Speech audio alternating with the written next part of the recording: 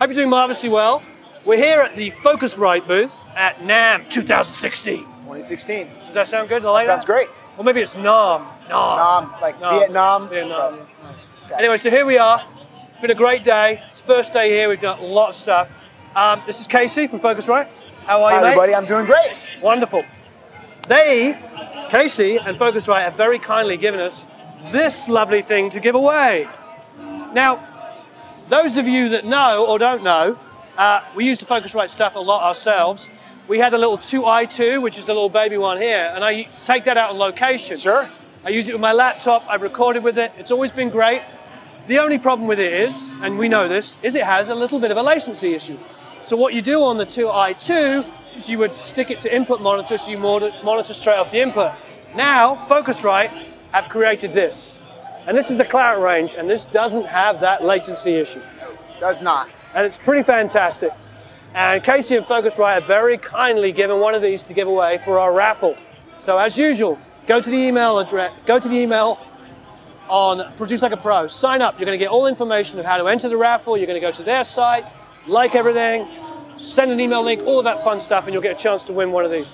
So, here's the new Clarett. What can you tell us about it beyond the stuff I was just spurting? Well, that was a great segue. So the stuff you were talking about just now, where you were talking about latency and some of the USB devices, since it's a Thunderbolt connection, we actually have sub 2 millisecond round trip latency. That means from the recording to the device and back to what you're hearing with no latency issues. So that means you can actually track through a plugin in real time into your DAW and not have any problems with doubling or hearing or any offsets going into your timeline. So that's really great.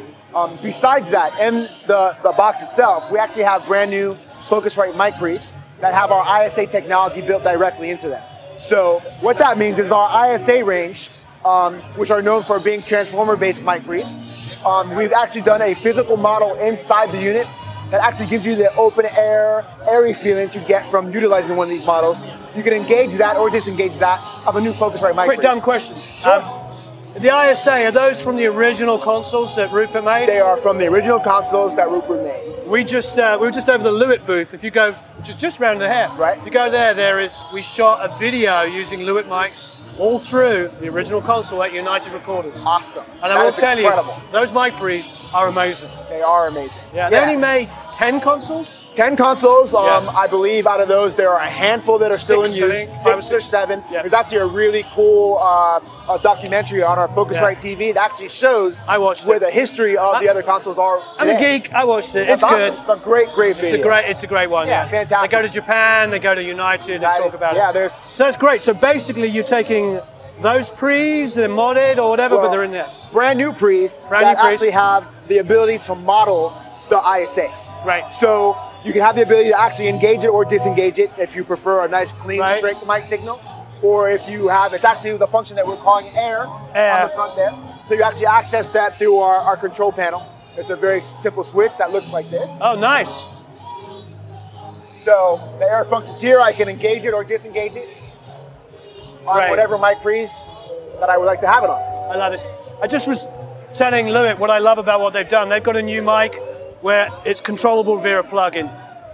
There's different people bringing out stuff. To me, it's like trying to stay with the cutting edge companies. First of all, the 2i2 is revolutionary. There were so many people I know, guys that watch our show that have 2i2s that are making music. 100%. And the fact that you guys are moving, I mean, I don't know if it's the biggest selling interface, it probably is. #1 best-selling USB interface in America for the past 3 years. I believe it, because so many people talk to me about it. So the fact you brought this out is great. The fact that you're modeling that, and more importantly, I like the fact that you're embracing this world, because I feel like, I've been saying this all day, the film world is like 10 years ahead of us. In the music world, we're all stuck in like this place where the film world has got over. They use digital cameras on everything now, and then they come in, they simulate and they do stuff. So basically, to have a product that's great, that you can control on your screen, and it's not like Luddite and old-fashioned feeling is great. So I really appreciate that. Yeah. So what's the maximum sample rate does it go up to? The bit range is 24-bit, 192 frequency range, dynamic range of 118 dB. So it's right up there with whatever you can, the best sounding Thunderbolt interfaces on the market today. And in my personal opinion, we sound the best. So. Really, really great. I love this functionality. So what else you got going on? Tell us more while we're here. So back onto the 2Pre, Yep. One of the cool things that I like to point people's direction to is, if you take a look at the chassis on the outside, the industrial design that went into it, you'll notice that there's no screws on it. Oh yeah, nice. Nice, clean. So idiots like me can't take it apart. We were actually looking for a more sleek, classy look, but if that's what you want to say, sure, absolutely. Yeah, I know. When I was a kid, I'd take everything apart and then not be able to put it back together again. Yeah, there you go. If you take a look at the encoders as well, if you really grab a hold of them and feel them, you'll see that they feel really great in your hands. You know you're holding a professional quality interface. Nice. Yeah. It's designed in England. Designed in England. Just saying. I was designed in England by Irish English people. Beautiful. Yeah, it feels really nice. Great work. Feels nice, look nice. We're really pleased with it. So, so now we've got a whole range of Clarett. So we've got the 2Pre, which you guys are giving away. We've got the 4Pre that is in the case over there. We've got the 8Pre here and the 8Pre X. Price-wise, they're really comparable from top to bottom. It's $499 for the 2Pre, $699 for the 4Pre, $999 for the 8Pre. 8Pre X is $1299. All right, I know a lot of people watch this aren't Apple guys. Sure. A lot of them are PC guys. What's the story of Thunderbolt? Is it going to become universal? There are Thunderbolt computers that are available out there. We are currently making a driver that is going to be available to work on those PC computers. It's in beta right now, and the beta is pretty stable. But we're working to 100% make it a full candidate release and get it out there. But that's good, because a lot of people that up and coming guys, they've got their PCs, they love the 2i2, but of course they're not Thunderbolt people. So if you guys are working on that, I appreciate it. I know we'll get a lot of questions. Right around the corner. So wonderful. So you got the 8 here. 8Pre X, right? The 8Pre. 8Pre X is the big guy over here. Yeah. The main differences between the 8Pre and the 8Pre X are you've got dual ADAT optical inputs and outputs on this guy. And you also have a little bit more control from the front panel. This is made for studio installation. So you have your phase reversal, your phantom power per channel.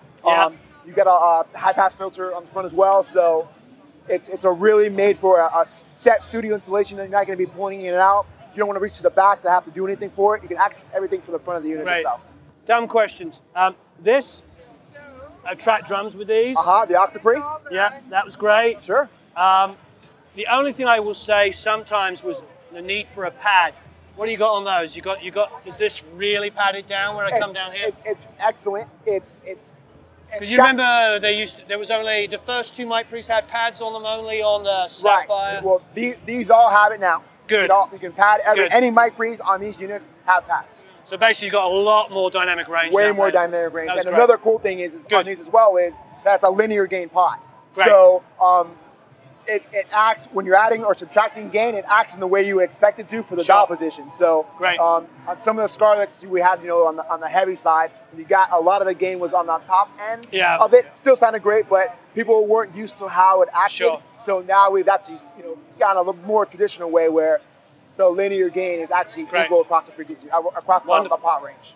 Wonderful, good. Well, I'm glad you guys got. So this is great. You're listening. You're making things better. We're trying. That's really, really cool. We're trying. So now, what else we got going on here? Of course, we got the ISA 430. ISA 430, the classic piece, compressor, EQ.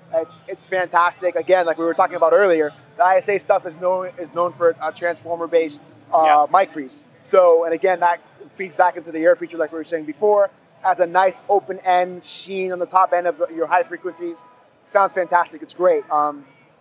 ISA is a name that's equated with quality all over the world. So we're very pleased with how the line continues to live on, and aside the new products as well. I mean, this was Rupert's company, wasn't exactly. it? So, there you go. Founder.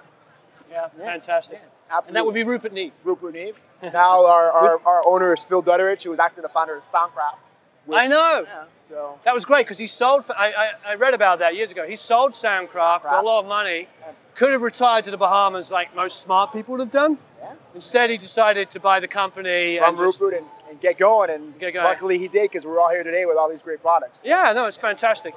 That's the one thing about guys like you and us outside of like talking about gear. We didn't get into music because we were like, wow, what a great career opportunity. I could become really wealthy. That is not the case at all. No, we got into this because we love this. 100%. And Phil Dutteridge is a great example of that. Like you said, he could have sold off Soundcraft and gone out and been on a yacht all day for the rest of his life, but he didn't. In the back of his mind, he's probably thinking, why didn't I do that? He's happy. He's a music lover. He likes to get his Yeah. hands dirty and being here, Yeah. developing gear and making great products for all of us to use. Yeah, awesome. Well, thanks ever so much. I really appreciate it. Thank you so much. Really appreciate it. Thank you, Casey. Thank you. Thanks a lot. So please subscribe, go to the email list, get a chance to win this. This is really fantastic. Great product. Thank you ever so much for watching.